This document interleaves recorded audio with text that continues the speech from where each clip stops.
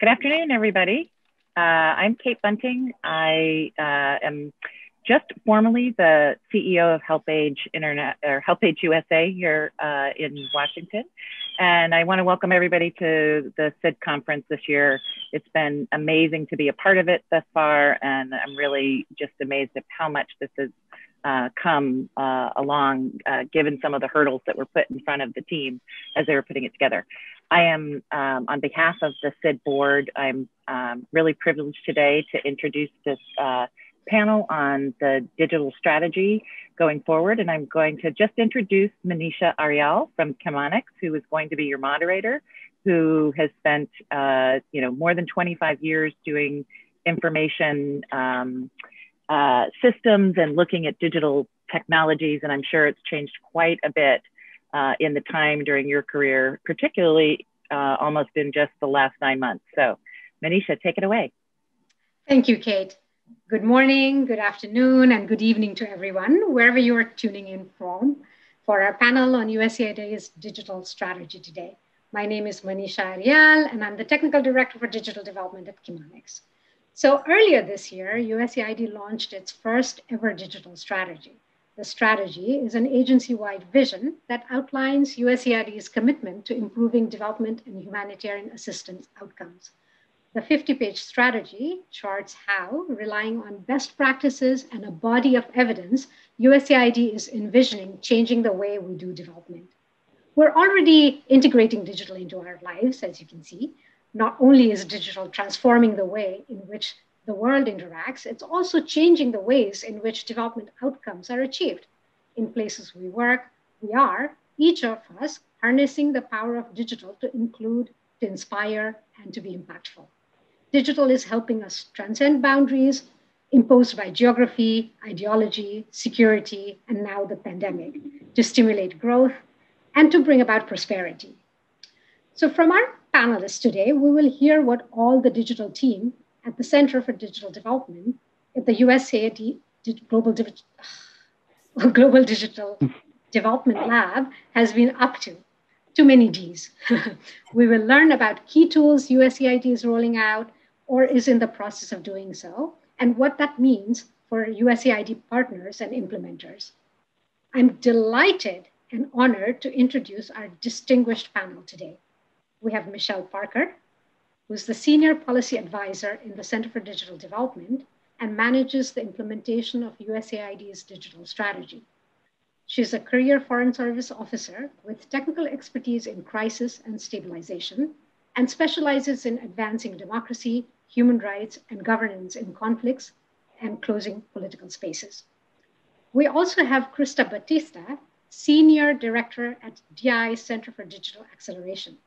Krista leads DI's integration of digital solutions across the organization and manages the company's digital portfolio, including providing technical oversight for the Digital Frontiers project, under which DI supports USAID's digital strategy implementation.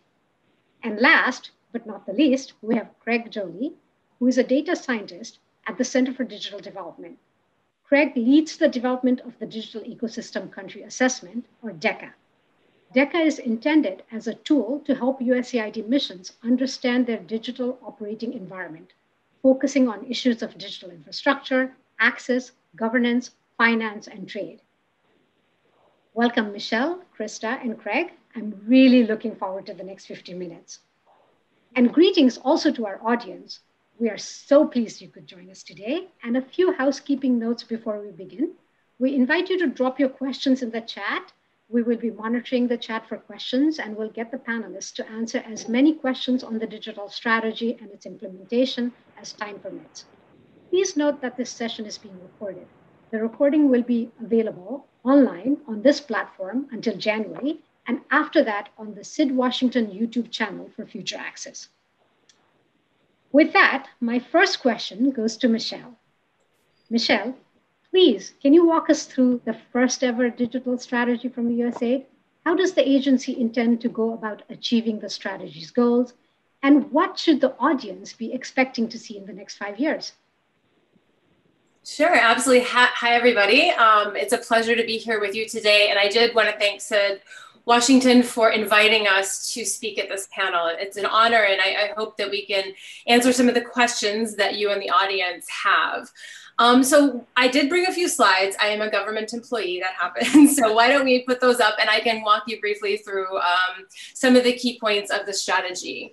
The first is really focusing on our strategy's goal. I'll let you read it. I do want to emphasize 3 key words in the strategy. Is open, secure, and inclusive. If you remember anything about our strategy, it's those 3 words that are driving everything that we're doing. Open means everything from open internet to open source. Secure, of course, you should be able to use digital tools securely without concerns around surveillance, but it also means that you have the skills to understand how to operate digital technology securely. And finally, inclusive. We want to make sure everyone, regardless of gender, regardless of religion, regardless of physical location, has access to digital technology. So those are really the 3 core words that you should think about when you think about USAID's digital strategy.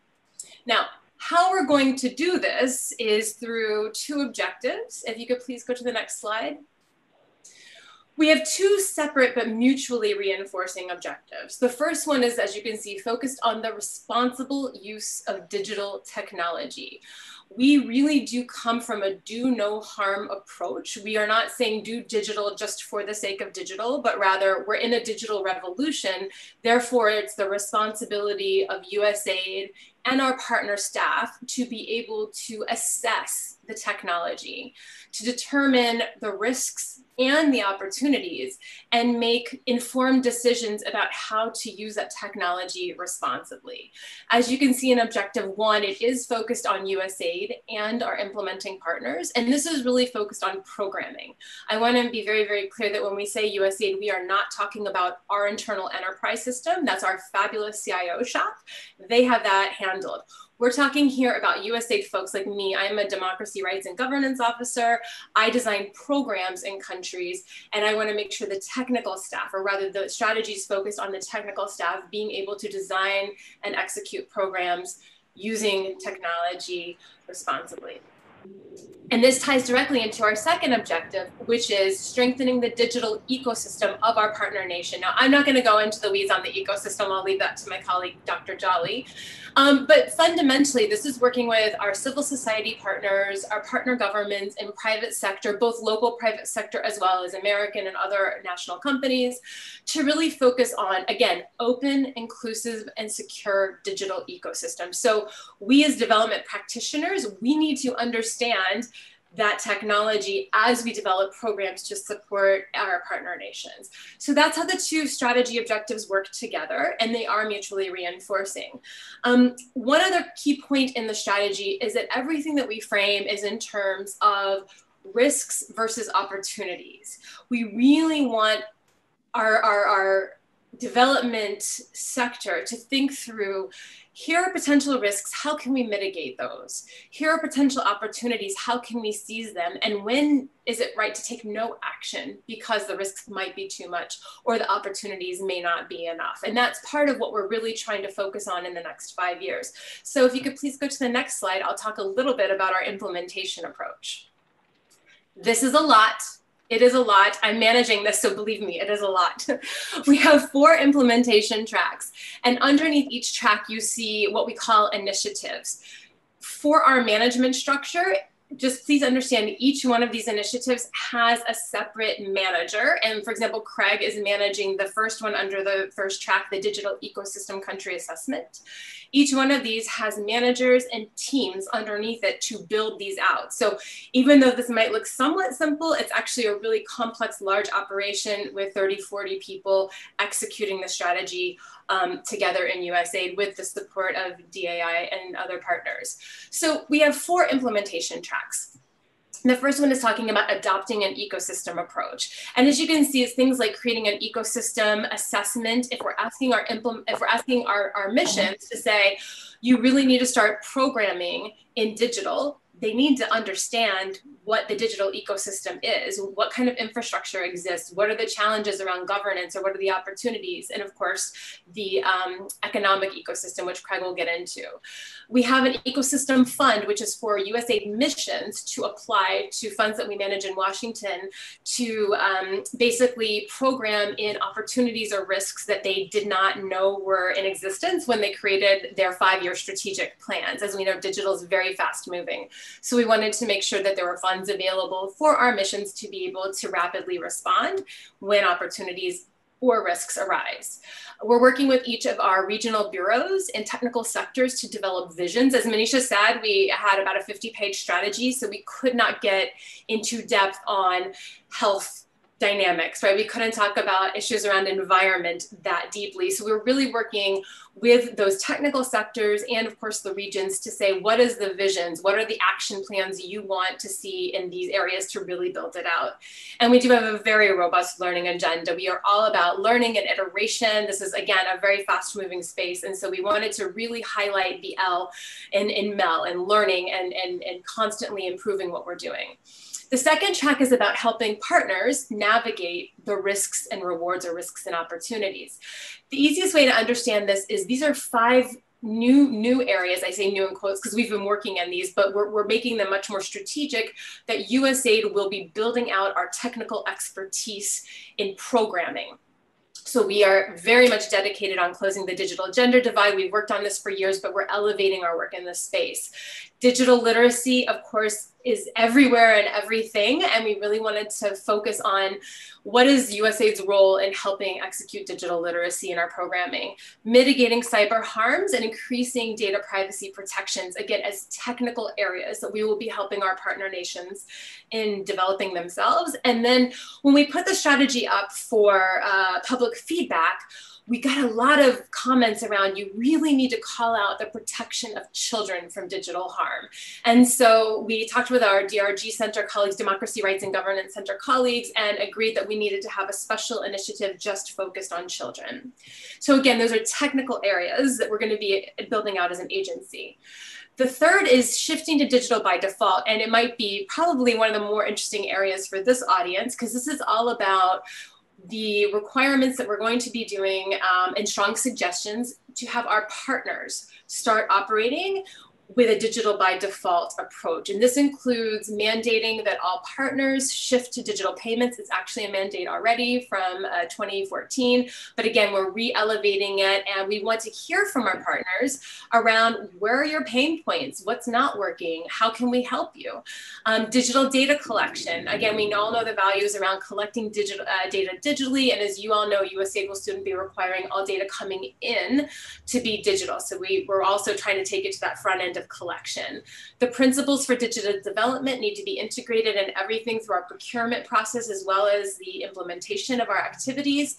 And then the cybersecurity and data privacy and digital literacy pieces are for our partners to think about their own enterprise systems and how to be working on those. And again, these we have to develop. These are very early, obviously a lot of work with our OAA colleagues and GC and others. So this one is really one of our more long-term approaches as far as our work with partners. And then finally, building USAID of tomorrow is about investing in our own staff. And this is really going, again, to objective 1. We know in missions that we all have our hands quite full. So we are creating new positions of digital development advisors that will hopefully be in every single mission around the world by the end of the strategy, where their job is to really support the implementation of the strategy and support the missions and understanding the digital development space. We have an executive fellowship program for USAID staff to go do professional development. We're doing a lot of investment in skills. All of track 2, we're producing various products that will be going into skills training. And finally, we have a senior level officer internally to help coordinate. So that was a lot of information, and hopefully it gives you a flavor of what we're going to be doing on implementation. I would say the big takeaway from this is Years 1 and 2 of our strategy are about laying a foundational approach through landscaping, through hearing from our partners what's going on, what are your challenges, what's working. And then that's going to really provide the groundwork basis for us to be able to scale our interventions in years 3 through 5. So that's where we really want to make sure every mission has conducted a DECA, every mission has a digital development advisor. Most of our staff have gone through training. We have robust think pieces that are grounding our thinking and approach and being done in conjunction with our partners.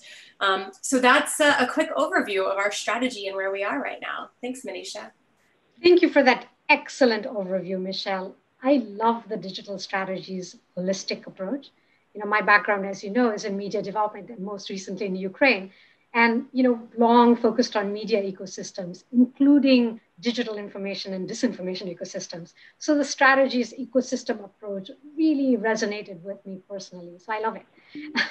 And the acknowledgement that while digital presents like unprecedented opportunities, it also comes with risks in terms of widening existing gender gaps, in terms of literacy and access, and in terms of data privacy and online security. It's a very thoughtful take on the integration of digital and a lot to sort of mull over and digest. So thank you for that. And I'm now going to turn to Krista here. So Krista, from the implementer's point of view, tell us why the digital strategy is important. Moving forward, what all should USAID implementing partners be paying attention to in terms of existing and future projects? Thanks, Manisha, and hello to everyone that's joining us. I'm really thankful for the opportunity to be here to join the panel. And thanks to SID Washington for organizing this conference and for bringing us together. I share your joy, Manisha, about the digital strategy. And really having been in this field for the last 15 years or so, I see this as a really important turning point and a really important moment in time, both for USAID and for implementing partners like DAI, where I lead our Center for Digital Acceleration. What I find so empowering and so important about the strategy is if we look at the two objectives and the tracks, it provides us with both this vision of insight into how digital is changing development and the way that we work and the realities that many of us that work in digital see on the ground. But it also provides these practical tools, right, and practical ways that we as implementing partners can engage with the strategy and can use the ideas and the opportunities that it presents to improve our work, as you mentioned. And it really couldn't have come at a better time, given the changes we've seen this year, the impacts of COVID-19, and really both the opportunities, but also the challenges in making sure that we're not leaving people behind and that we are being responsible in our rollout of digital to programs. So I wanted to highlight 4 opportunities or 4 critical pieces for implementing partners to keep in mind.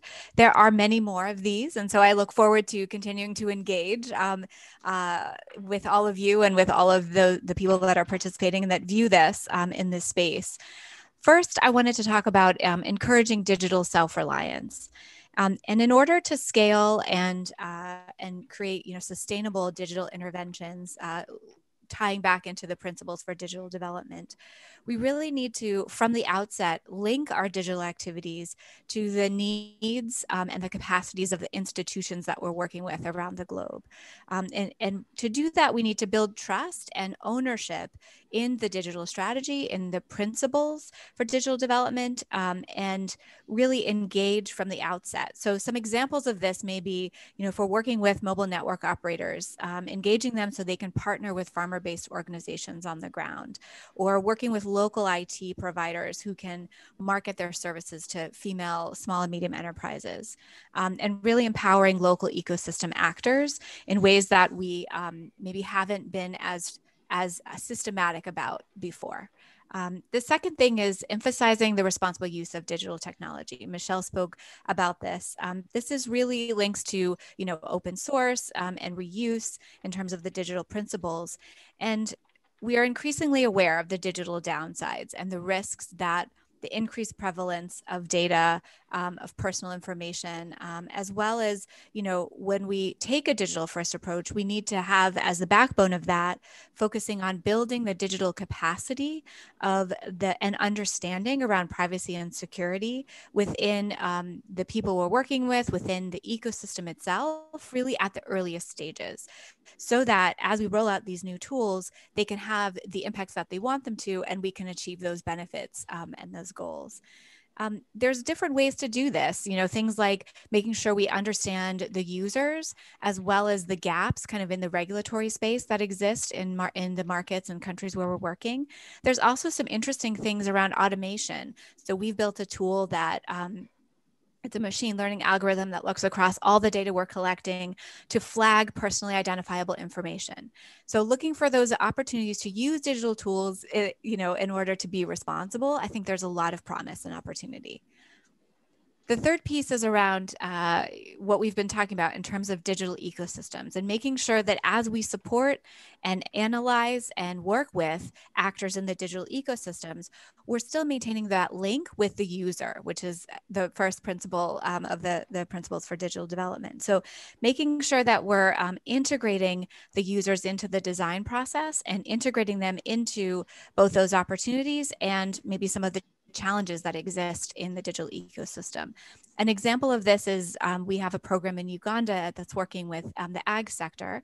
And we found earlier this year that there was a really excellent opportunity to work with small rural farmers on connecting with sellers of inputs through a digital app.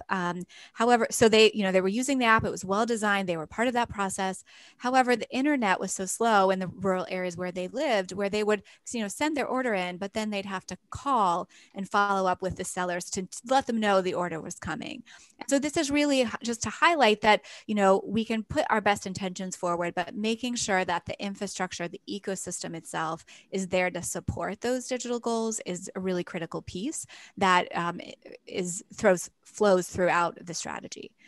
And then lastly, kind of on that note, making sure that we're creating cost-effective and efficient ways to understand the digital ecosystems. And that's something that I know Michelle and Craig think about on a regular basis, and that we're really thankful to be able to work with them on ways to bring together new data sets, existing data sets across the ecosystem to look at how things are performing and key drivers at the ecosystem level.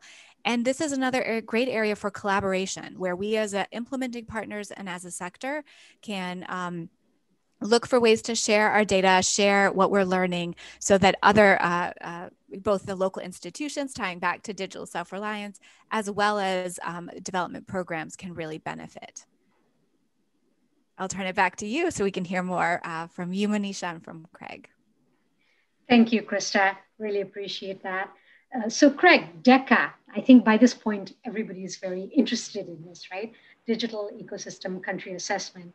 I recall the Colombia DECA was released a few months ago, I think July, maybe August. Yeah. And I understand there are a few more in the works. Yeah, so thanks, Manisha. So yeah, if you could walk us, if you could do a DECA 101 for us, that would be awesome. Absolutely, I'm happy to do that. First of all, thank you. I'm really excited to get to share a bit about what we're up to with this audience. As Michelle mentioned earlier, the DECA is one piece of the broader implementation effort for the USAID digital strategy. And so we are, our goal with the DECA is really to help missions to make informed decisions about how they're engaging with digital ecosystems in the countries where they work. That we want, we know that our colleagues in missions have expertise in a lot of different areas, and we're trying to supplement that with more information about what's happening in digital. And so you can see on the slide this maybe kind of intimidating and overwhelming graphic that we've put up here. But the main thing to focus on is these three circles that you're seeing there. So the first one on the lower left is looking at digital infrastructure and access. And so the main thing we're interested in there is trying to understand, on the one hand, what are the technologies and the systems that are allowing people to get online and shaping the experience they have when they're there. And also in particular, where are some of the gaps and inequities in access, whether that's with regard to a digital gender divide or a geographic divide, or whether it's limitations in digital literacy. This is where we're interested in the things that are keeping people from being able to participate fully in the digital world. The second broad area at the top, we're interested in digital society and governance. And there we're interested in a few different things. One of these is e-government broadly. We want to understand how governments are turning to digital channels to deliver more citizen services. And we're finding that nearly every government in the world has an e-government strategy, and we're looking to understand what those are including and how they're being implemented. We're also interested in some of these risks, whether those are around privacy and data protection, or whether they're around things like censorship and disinformation. We want to understand how people's freedoms are either being advanced or being constrained by things that are happening in the digital space. And then the third area is the digital economy. This is something, of course, that people in our organization have been interested in for a very long time. We have people, we're looking at things like digital finance and payment systems, as well as digital trade and e-commerce, and the ways in which the economic growth of countries where we're working is moving into the digital space. So, as you mentioned, Manisha, we've completed 2 pilots. The first 2 were in Colombia and in Kenya, and those 2 reports are both public now, and I don't have to worry about them anymore, which is a huge relief to me. We're currently working on wrapping up the second set of pilots. These are in Nepal and in Serbia, and we're currently in the writing process with those, and so we're hoping to have those publicly available before the end of the year if we're fortunate.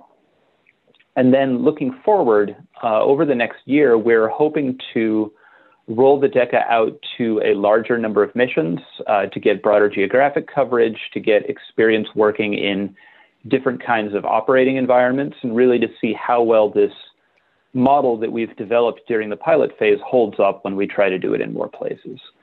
And so one of the things we're doing to facilitate that is trying to put together a toolkit of standard operating procedures and templates that can be used. And our intention is to make those materials open source so that other organizations can adapt them for their needs. And I guess the point I want to close on is that our primary audience, first and foremost, is our colleagues in USAID missions. However, we also want to make sure that the DECA is a resource that's going to be useful for the broader development community. So on that note, as we get into the Q&A, I'd be really interested to hear about what features people think will help to make an assessment like this useful for their organization's work. Thank you, Craig. That is a beautiful graphic and what I call a comprehensive 101. On your last point, how do we reach out to you? Is there a place for page for public comments? How do the panel participants or audience send suggestions on additional DECA features that they would like to see? I can answer that one if you like, Craig. Please. We have a general email. It's digitaldevelopment@usaid.gov. That is our inbox, and someone's always monitoring it. So rather than sending an email and maybe not getting a response, if you send it to that one, it will absolutely be forwarded to the right person. So again, digitaldevelopment@usaid.gov. Awesome, thank you. And one more question for you, Michelle, before we open up for questions. Craig talked about DECA. Does the center have plans for other products in addition to DECAs? Like what should we look for in the coming months and years? Oh yeah, absolutely. Thanks for asking that. Yes, we are, as I mentioned, we are doing lots of landscape analyses. We're doing a lot of defining, like for example, what is cybersecurity as a development sector? What should we do? What should we not do? We're working through all of that right now, and our plans are to develop either toolkits or primers that will be public so that everyone can see what we found and what we are thinking about as a development agency. So very specifically, we're working on a cybersecurity primer. And again, the idea behind this is, where does cybersecurity fit into our program cycle? When we're thinking of doing a 5-year strategic plan, where does cybersecurity fit in our paths, in our activity designs, all from that side. And then we're also doing sector looks at, what are the specific risks in, say, the health sector versus the environment sector or the democracy sector, and really trying to build out some evidence around that. We'll be doing something similar for digital literacy, defining it, seeing how it's already being used in our programming, and seeing where we have gaps and we need to build out evidence base. So we're doing those types of primers for each of the second tracks. So I think the one that's going to come out publicly rather soon is gender. We have a gender desk review where we've been looking a lot around harms tied to closing the digital gender divide. We've been doing a lot of work over the last 5 to 10 years on all the great opportunities of bringing women and girls online, and all the different gender dynamics. But moving forward, we really need to look at what potential risks are there as well. And so we're trying to kind of, again, round out our knowledge base. So we'll be having a primer coming out and a toolkit desk review. We're also, for the track 3 on the operations side, we're going to be updating the digital payments toolkit that came out in 2014 together with the Procurement Executive Bulletin that said, implementing partners must use digital payments. A lot has happened in the digital landscape since 2014, so we thought it was time for an update. So that one will be coming out, in the next couple of months. Of course, with our clearances, you never know, but it is in process, and that will be coming out. So we'll be doing things like that. And then we're also going to be, as I mentioned, doing a lot of training for USAID. One of the things that we're looking at is, can we make any of our training publicly available? Obviously, we're looking a lot at digital training right now, and maybe walking yourself through some of these toolkits that we're developing. So whenever possible, we're going to try to make our training and our materials public. And that's where we have it on digitaldevelopment.org. So that is our public-facing website where we will be able to put all of these relevant documents, products, information for the larger development community. Awesome. Thank you, Michelle. And one additional question for Craig. Is the, how can implementers use DECA? I mean, I understand that it's a tool primarily intended for the missions, but can the implementers also start using it in some way? So, yeah, I mean, I think so I picture it at least being useful for 2 different things, right? One is just as an information resource. And you saw there's an awful lot that goes into this. And so we're aiming to be broad. And honestly, we're hoping that it turns out to be useful to some extent to the people that we interview. That, of course, if we interview someone who is, for example, a civil society activist, they probably know more than we could ever hope to about their area of expertise. And we're just offering a summary there. But hopefully we can round out that picture for them a little bit by helping them to better understand some pieces of the ecosystem that they maybe don't engage with quite as often. So that's one piece, just the informative aspect. I think the other one is part of the service that we try to provide for the mission is to connect our findings as well as possible to the mission's strategy and to the mission's priorities. And a lot of the people who we're talking to are, they might be people who don't interact with USAID on a day-to-day basis. We talk to telecom regulators and startup investors and people who aren't generally in USAID's orbit. And so hopefully this can serve for them as kind of an introduction to USAID and to help them understand what the mission's priorities are, what kinds of things USAID is interested in, and where that connects with the world that they live and work in. Right. Thank you. Appreciate that. Actually, I wanted to just plus one on what Craig was saying, and I'm sure Krista probably has some thoughts on this as well. For our implementing partner community specifically, I think it's a great, I think it would be a very useful overview to demonstrate how USAID is seeing it. Not that the way we're seeing it is holistic.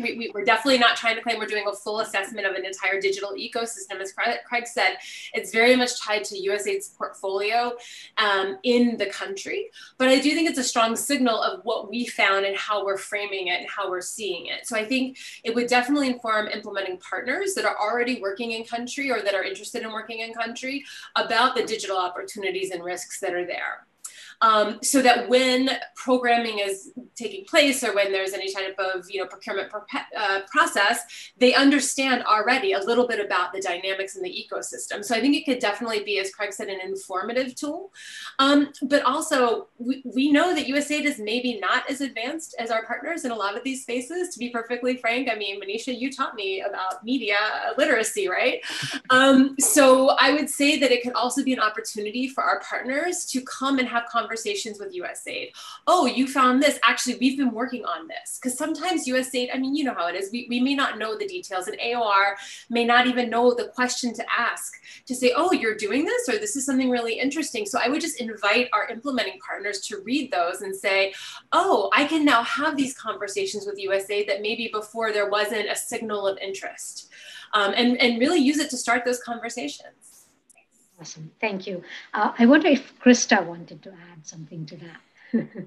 Sure. Yeah, I would just add a couple points. I think to Michelle's point, having this common language and a way to engage with USAID on these topics is just going to be amazing for us as implementing partners, and being able to say, even to ourselves as we're preparing for opportunities or as we're looking at what's happening in a country, to have sort of that graphic in mind and think about the sector we're working in, or the segment of the population we're working with, and be able to craft then questions and look for opportunities to engage in new ways. And I think for those of us in the digital sector, it's a really important tool for some internal conversations too, to say, USAID's committed to this. How can we as an organization plan and prepare for this? How can we engage with USAID? How can we do better development work, integrating these digital integrating the digital space and the different actors in the digital ecosystem that may have been overlooked in previous, projects or planning. So I just think it's a really great to have this common tool to use for all these purposes. That is so true. Thank you so much for that addition. I think we have questions coming in, and we have 20 minutes left. All good things come to an end, so I want to make sure that we get all the questions out, as many as we can. So the first question is, I think either for Michelle or for Craig, but maybe for Michelle. You mentioned that USAID will require all data to come in digitally. Will this be in year 3 and beyond, after the foundation period? Yeah, so that is actually not, I should have clarified that is work that our CIO office is working on. So I really am not qualified to talk about the requirement to having it come in. I just wanted to say that that's a process that's going in as part of the overall digitization. But what we're focused on in the strategy is the collection of data digitally. We know that it's faster, cheaper, and more accurate to collect data digitally. We also know that there's some hesitation and risks in certain environments where the beneficiaries may not feel comfortable sharing data if it's going through digitally. So what we are really looking at under the digital strategy is the idea of data collection, because we know that USAID will be eventually requiring it to come in digitally. So we're trying to make sure that that process is as smooth as possible. And then we're also really working to make sure that we're aware of what those risks and barriers may be. I don't know if Krista wants to jump in, because I know recently you were on a panel where digital data collection was discussed. So you have any thoughts? That's a really good segue to Krista, because there is a question specifically for Krista on data sharing. And if you could speak a little bit more about what is working well with data sharing and what today's challenges are. Sure. And I'll give a shout out to an event that Interaction and SID Washington put together, the ICT working group in SID Washington, last week, I believe, on data related to the digital strategy. And there is a real effort underway by those organizations to collect data and understand what challenges implementing partners and other actors in our space are facing, in order that further tools and guidance could be provided, kind of within the sector itself. So I would encourage people to follow up, find that there's an Interaction survey that they've put out, and participate in that.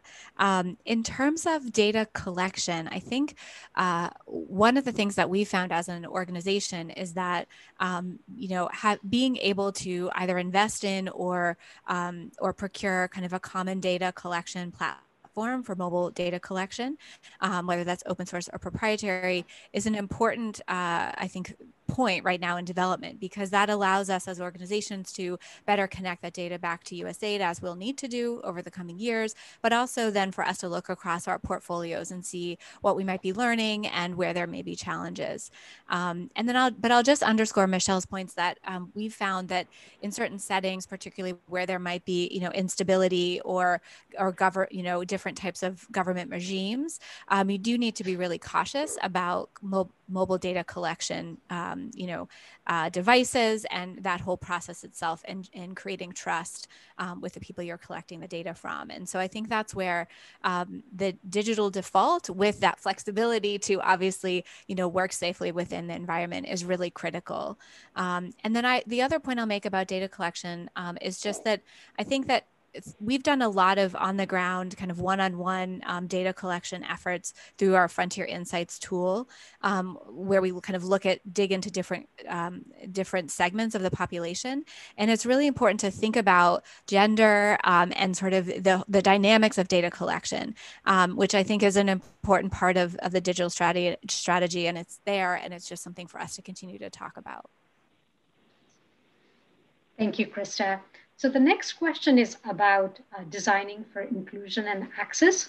And the question is, how do you seek to leverage exciting digital innovations happening on the ground around the globe already, especially at the local level, to support USAID mission and goals for the digital strategy? That's a great question, and one that I've not yet had yet. So I really need to think through that a little bit. Obviously, everything that we do is all about our missions and happening in countries. And so I would say the first entry point of being able to identify what's happening on the ground and being able to collect that and share that information has to come from our missions. And this is why having a digital data advisor, a person who is dedicated to focusing on the digital ecosystem in country, is so critical. I mean, again, as a Foreign Service officer, I've had to wear 25 hats, depending on, you're going to be the youth advisor, you're going to be the gender. So we wanted someone who really knows the space, and we're actually developing a lot of specialized training for our digital development and advisors, because we're really asking them to be magical unicorns that can do everything from 5G spectrum allocation to understanding disinformation to mobile money. I mean, we know that that's probably not it, but we at least want them to understand those terms. So the idea behind it would be, at the mission level, engaging, maybe they've just done a fabulous DECA. Maybe through Craig and his team, they now have a whole new group of folks that they could start engaging with to identify this. But ideally, it would be coming in through the missions. We've also changed some of the internal USAID reporting processes, and I don't know how much you all want to know about our internal bureaucratic changes, but we do have a special one where we are asking for reporting on technology and anything tied to digital development, so that if there are these types of innovations, we have a way to capture them. Because quite frankly, inside of USAID, previously, technology reporting was kind of blended with some other things. So what we've done is pull it out. For those of you who care, it's the STIA. We've pulled out the technology part of the science, innovation, and technology key issue so that we can capture this kind of information. I would say that's the first place I would start. And then secondly, digitaldevelopment@usaid.gov. We definitely like to hear about this. We, in the Center for Digital Development, we also have the Digi Awards, where we want to acknowledge some of the most innovative digital solutions taking place around the world, so we can honor those and collect those and really elevate that work. So we have a few different ways to do it, but I would say, again, the entry point is really through the missions. Awesome, thank you. So the next question is about promoting open ecosystems and solutions and open source. So great panel. Promoting open ecosystems and solutions is a key to supporting the journey for self-reliance. However, proprietary tools still offer better, more reliable solutions in a number of areas. Can Craig or Michelle share some thoughts on how to assess the pros and cons of using proprietary versus open tools when implementing USAID projects?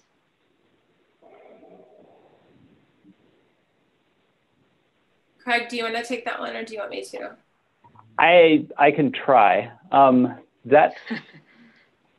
So it's complicated, right? And you can kind of hear that in the question, that there's something that there's two sides to it. That I think in a lot of cases, open source software is really great.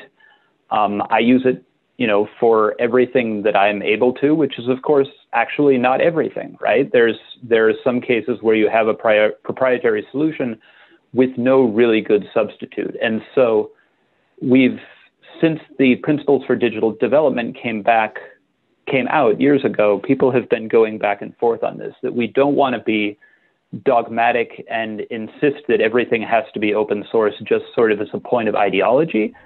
My inclination is to back that up a step and ask, why is it that we like open source to begin with? And I think sometimes it's more cost effective. It isn't always. There's an old joke in the software community that open source is not free like pizza, it's free like puppies. You get it, but then it takes a lot of work and sometimes a lot of expense to care for it. I think the real key is avoiding lock-in to a specific vendor and to a specific format. We see so many cases where a government or an organization will pay for a proprietary solution and then find the costs of that to be unsustainable over time, but have a really difficult time switching to something else because they've now built their entire work process around one particular company's solutions.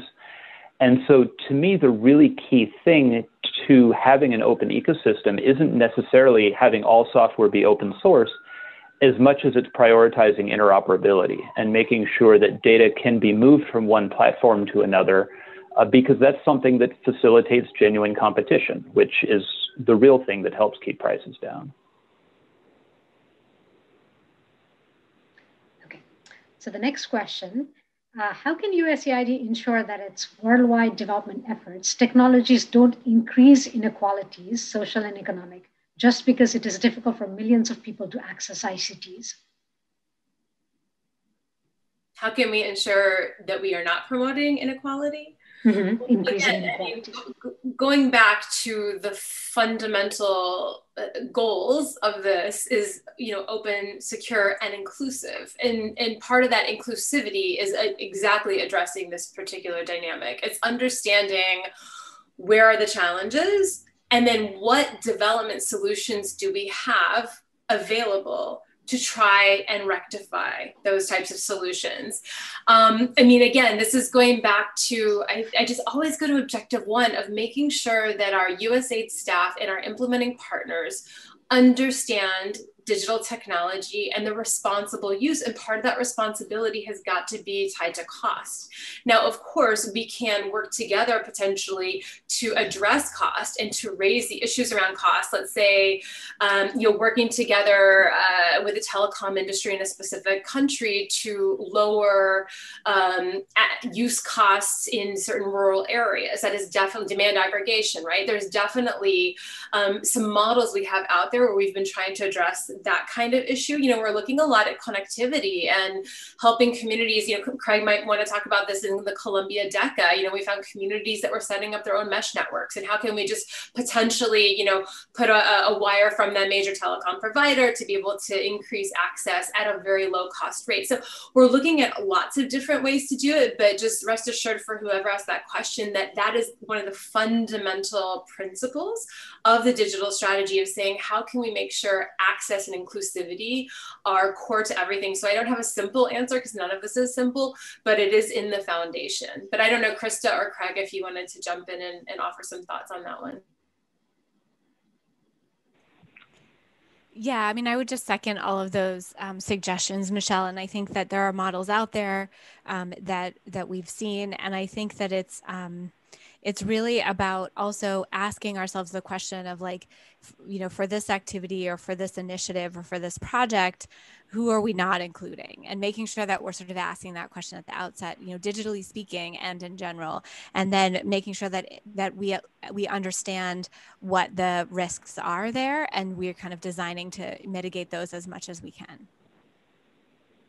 There's a related question, I think. What about smallholder farmers, women and girls in remote areas? Will future USAID projects demand teaching and purchasing mobiles?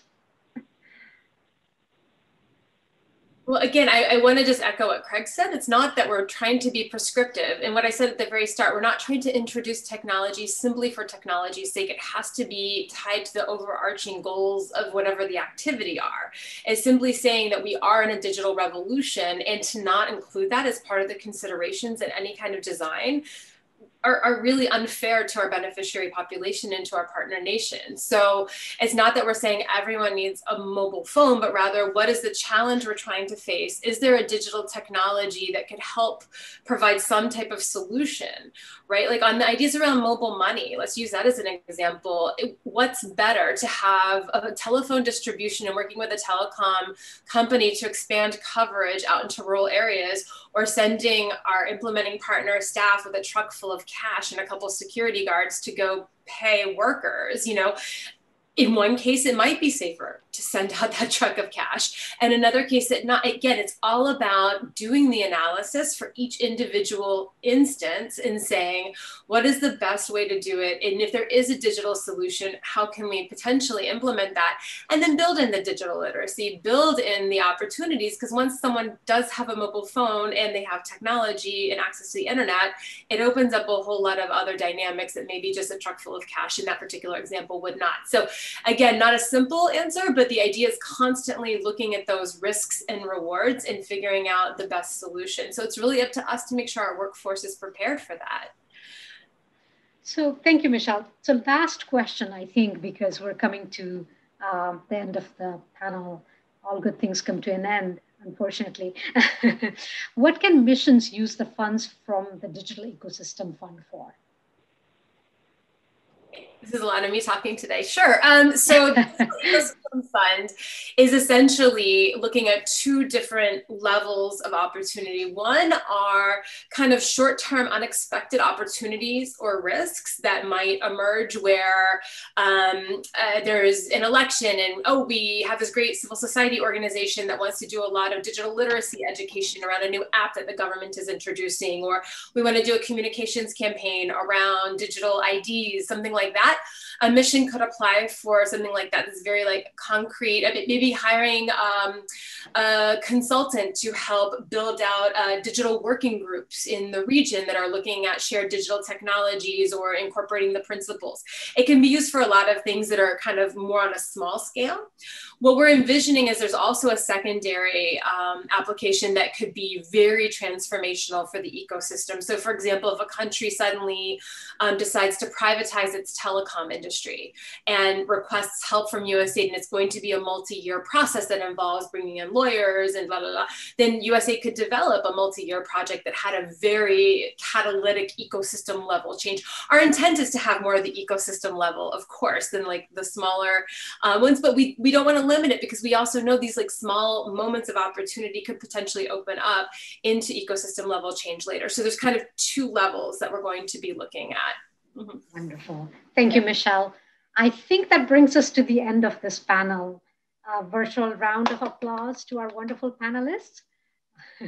Thank you, Michelle, for an excellent high-level walkthrough of the digital strategy and its rollout and sort of answering all the questions. You had a few too many, I think, today. And Craig for laying out the components of the country digital ecosystem. Thank you also to Krista for your insights on how implementers can thoughtfully start integrating digital now and into the future.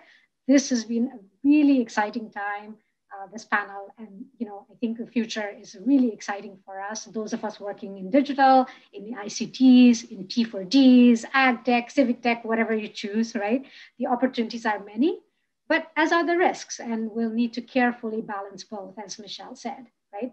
A huge thank you also to our participants and audience members for your wonderful questions and comments, and for Pebbles and our technical support team. Have a wonderful rest of the day, and please enjoy other panels as well.